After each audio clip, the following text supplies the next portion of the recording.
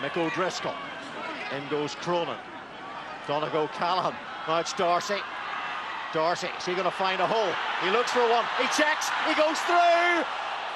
Oh, he's right on top of the line is Gordon Darcy.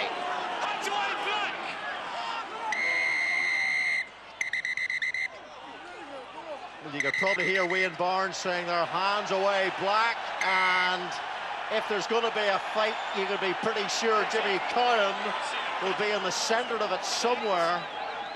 And there he is.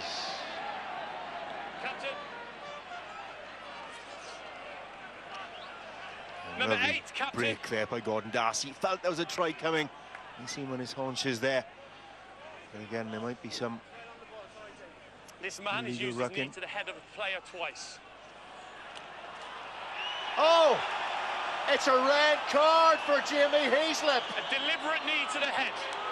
Penalty here, I'll talk to you in a minute, Donegal. A knee to the head deliberately, and one of Ireland's great talisman has gone, and that in rugby terms, catastrophic for the Irish. And you can see it once and twice from Heaslip there. It's been a difficult job. Now and impossible now for Ireland. Come back, you can see the knee going in there repeatedly, right in front of the referee. Frustration, he couldn't get the ball back.